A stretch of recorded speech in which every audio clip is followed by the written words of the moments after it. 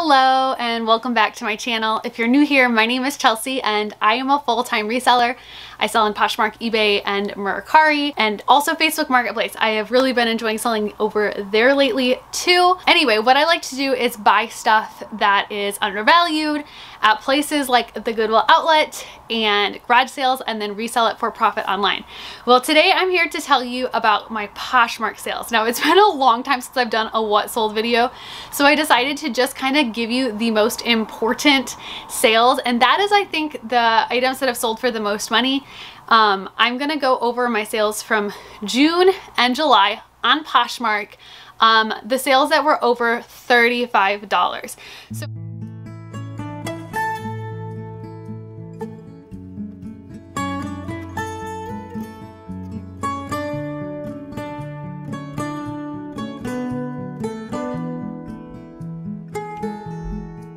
anyway, I'm gonna go over my sales that were $35 or more, because those are the things that are, I guess, what we would call like BOLOs, the things that you really want to look out for when you're at the thrift store. So I'm gonna go over those sales with you really quick. I'm just gonna share my screen with you here so you can see what items I sold, and maybe these are things that you can look out for when you're out thrifting. So without further ado, let's get into my sales from June and July. Okay, so the first sale I wanted to show you are these shoes. So these are Vibram 5 Fingers V-Run purple and blue shoes. These are those shoes that look like little finger toes. I guess they're really good for running. I don't know anything about these. All I know is I found them at the Goodwill outlet and they're very lightweight shoes. There was even some like pilling on them, but they still sold for $36. I think that was an offer from the buyer. So anyway, I was really happy to accept that sale because my cost of goods was very low, right around $1. So I made $27.30 after fees, after my cost of goods around $26.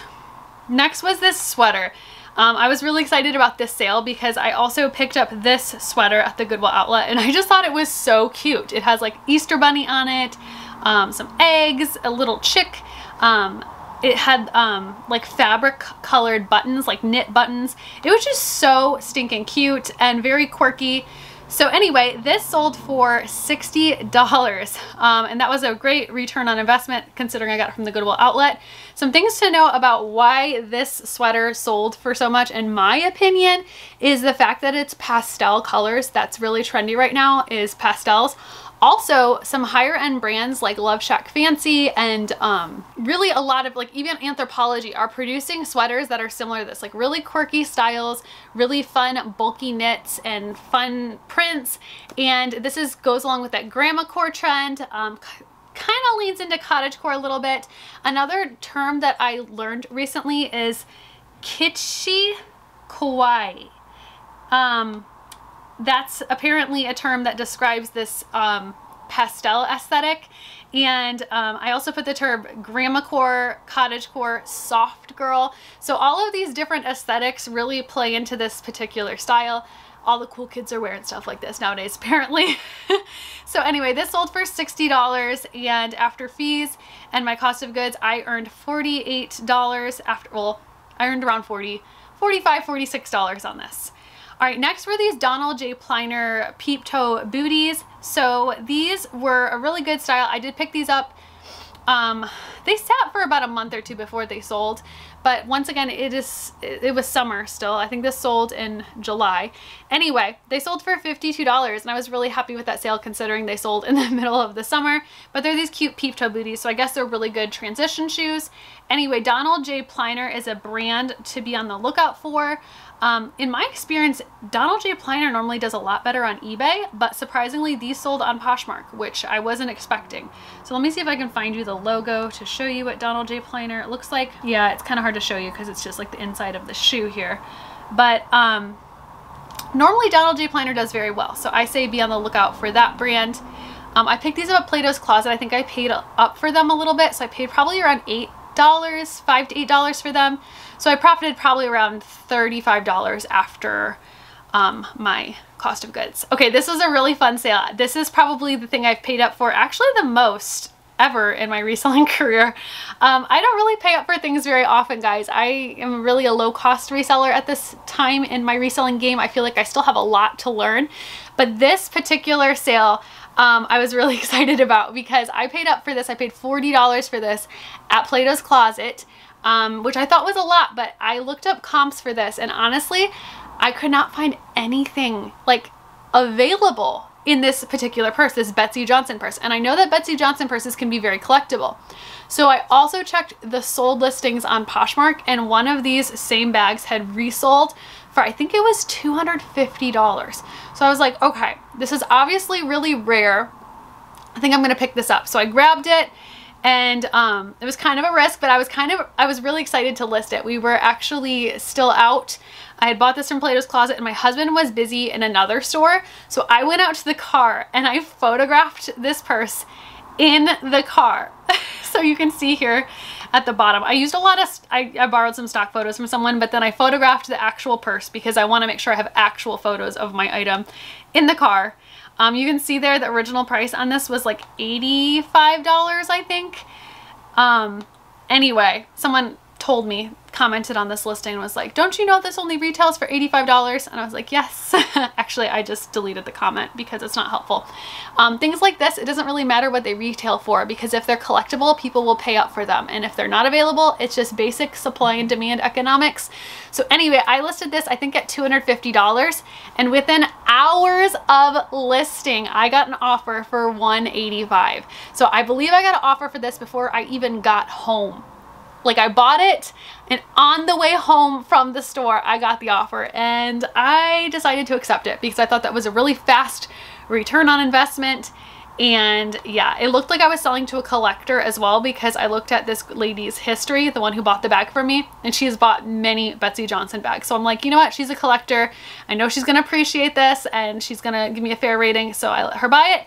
Sure enough, it all turned out great. So I made a pretty good profit on this. Let's see. So my earnings were $148 after my cost of goods of $40. I profited like $108 within the same day. So that was a really fun sale, and I think it was definitely worth paying up for. Okay, next was this Terzo Millennio white linen maxi dress. It's made in Italy. I didn't know anything about this brand. I don't know if it's the brand that helped it sell for as much. I actually noticed that TJ Maxx and Marshall sells this brand, but I found this at the Goodwill outlet. It's a 100% linen dress. It's a very pretty style. So I'm not sure what exactly about it helped it sell for this much money, but I was pleasantly surprised with this sale. So there's the logo, and it was made in Italy. So maybe look out for that brand. I was really excited to get $56 for this, having gotten it from the bins. So after my cost of goods, I profited around $42 on that. Really exciting. Okay, next was this Calvin Klein gingham dress. Now this dress I actually sat on for almost a year. Like I bought this dress last year at the TJ Maxx like yellow tag clearance event, but I recently relisted it, and this sold a couple days after relisting it for $40. So I think I paid like $10 for this dress though. So I profited around $20.50. So maybe this wasn't a super great sale. It did sell for $40. So if you could find it for, I guess, less money, Calvin Klein can do well. I think maybe the time I bought it, many people were just not going into the office or having need of nice dresses like that.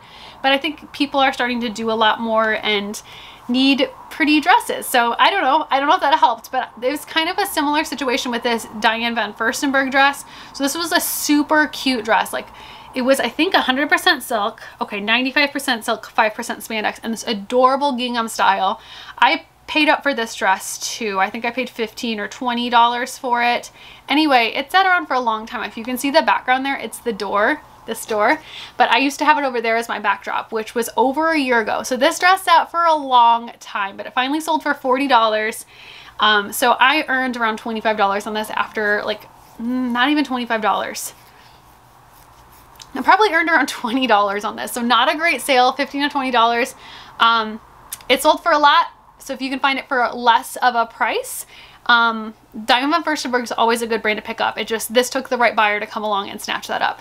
Okay, now this was a very fast sale. This Lululemon Pace Rival skirt in a 4-way stretch. Okay, so it's just this really pretty Lululemon skirt. It's like multi-tiered, has a back pocket.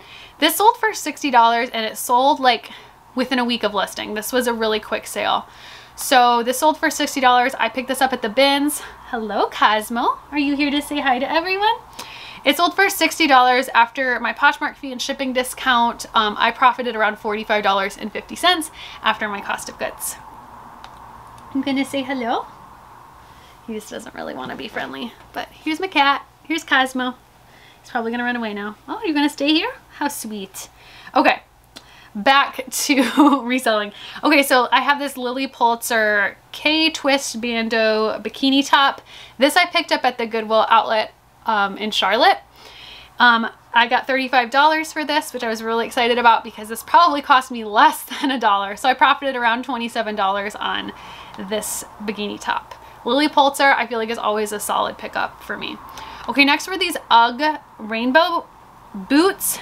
These sold for $35 and there was even some scuffing on the toes. They were not in perfect condition.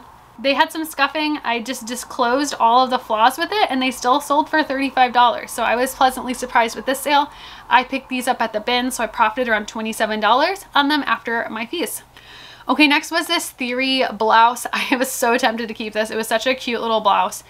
I did have it listed higher, but I think I ended up price dropping it for like closet clear out or something. This sold for $35. And after my Poshmark fees, I got $28. I did pick this up at the bins, so around $27 in profit on that. I really like the brand Theory. I know not everyone likes it, but I tend to do well for like more substantial pieces. I have some basics in my closet. Like that shirt I feel like sold because it had the interesting off the shoulder detailing. Some stuff from Theory, if it's just really, really basic, it may sit for a while. Okay, next was this Madewell sweater. This is an adorable sweater. I found this at the bins. It was new with tags, I believe. Yes, it was new with tags from the bins, which was so exciting. I think I might have even had some cashmere blend in it. I can't remember. A wool blend. So yeah, it was just a really fun sweater with like these balloon style sleeves. It was a deep green and it was really hard to capture the color in the photo. Anyway, it still sold for $36. And after my Poshmark fee, my shipping discount, I got about $26 in,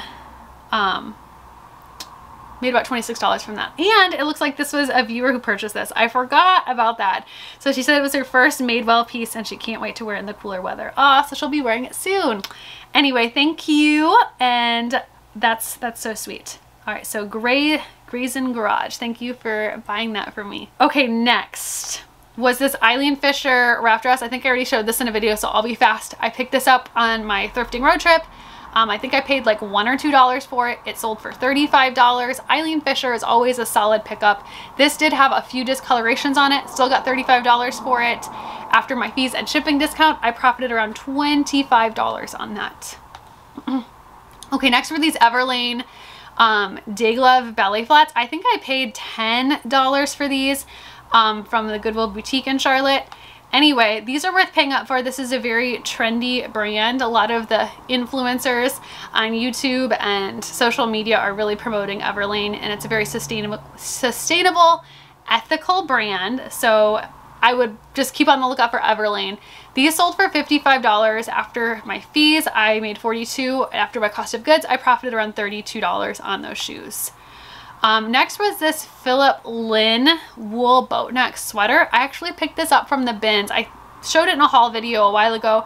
This sat for a little while, but once again, I think it was just taking the right season, but this even still sold in the summer for $50. And it was 100% wool, just a really pretty pink sweater. After my fees of $10, I profited $40. After my cost of goods, I profited about $39 in my bank. Okay, this was a really fun dress and it took me forever to list. This was one of those things that needed some repairs and cleaning. So it just hung on my rack for like months and months. It probably hung there for like, I don't know, 6 months before I listed it. And it was just a really cute dress. It was a vintage All That Jazz dress. And I just put off listing it forever and ever. Finally, I got it listed and I think it sold within the week for $40. So after my fees, I profited $32. I got it from the bin, so about $1 cost of goods there. Okay, next were these Timberland booties. I also picked these up at the bins. They were a little scuffed up. There was some wear on the toe, but I was still able to get $38 for them. And after my fees and cost of goods, I profited around $28 on those. Okay, this vintage leather Harley captain's hat was a really fun find. I picked this up at a garage sale, and it actually took me a long time to list too because there was some discoloring like along the edge of the brim of the hat. If you can see it right there, it almost looked like some water damage or something, mildew, I don't know. Anyway, I just decided to list it as is and just photograph all the flaws. And you know, you have to provide measurements with hats. Hats are always a hard sale for me, I feel like. But anyway, this sold for $50 and my earnings were $40. After my cost of goods, I profited around $39. Anyway, I got a 4-star rating, and I have a feeling the person was unhappy with maybe the spotting or something on it. I don't know. She didn't leave a reason. So I was kind of bummed that the buyer wasn't happy, but you know, I don't know what to say. All right, these Kate Spade shoes, I already showed this in a video as well, so I'll just go over this really quick. Picked these up for around $10. They sold for $83 really quickly as well. I think they were just a really good style. And I also love how a lot of these higher end brands have style names. So if someone's looking for this particular shoe, they're easier to find. So these were the Kate Spade Livia pink bow slingback pumps. After my cost of goods and fees, I think I got around $55 for this when it's all said and done.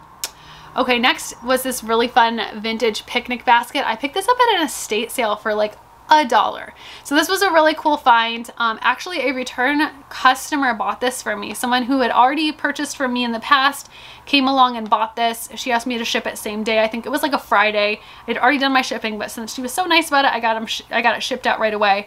But it was just so cute. It's like this wine basket, picnic basket. Had like a wine bottle opener, some little napkins, a glass. It was just really cute, and I had to get it from the estate sale, and someone swooped up and bought it. I think it was just a couple weeks, so I got a really nice review here. She said it was a gift, so that's really nice. What a fun gift. Okay, moving right along, my next sale was this Holly Hobby 1970s vintage quilt. I picked this up from the bins. It was a small, like child size quilt. It was probably, I mean, it was pretty small. So I was really happy with $35 for this. It did take a while to sell, but it also got a lot of interest. So it had 11 likes when it sold. A lot of people were interested in it, but it took a while for someone to pull the trigger on this. So I sold it for $35. And after my fees, I made $28. My cost of goods was around $1, give or take. Oh my goodness. Scared me to death. There's like an Amazon guy like right outside my window right there, and he like bent down, like his face was literally right in the window just now. I feel like I just had a heart attack. He scared me to death. Oh my word. And here I am just talking at a camera. He's probably like, what is that girl doing? Oh my word.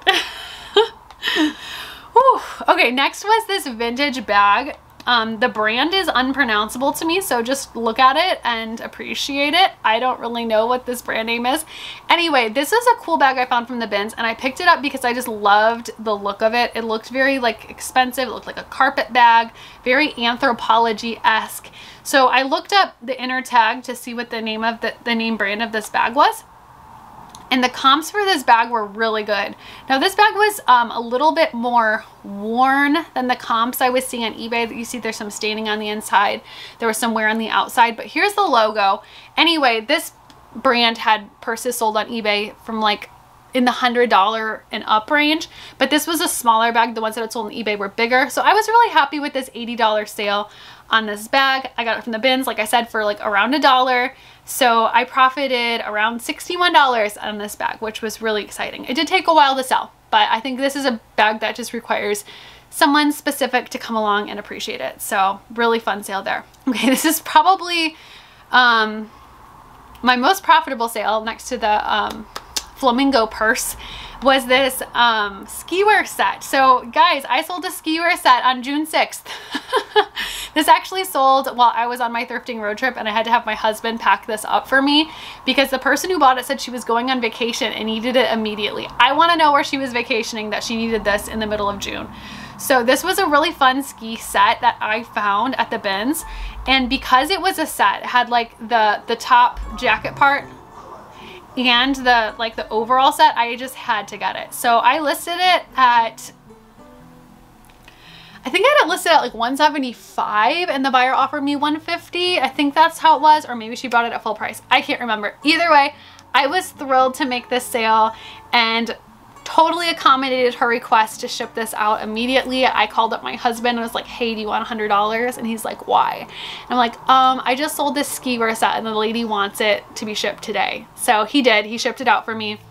So I earned $120 on this after my cost of goods, probably like $118. This set probably cost me like $2. It was such a fun sale in the middle of summer, which is why I say sell anything all year round, because you never know what people are looking for. Like this kind of stuff can sell any time of the year.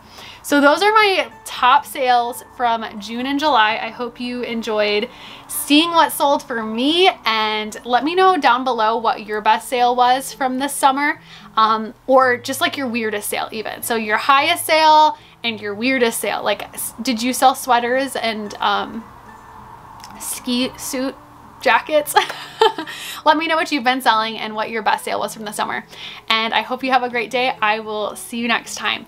If you like this video, please give it a thumbs up, like, subscribe, all the things, share with a friend if you'd like to. And I hope you have a wonderful day. Bye.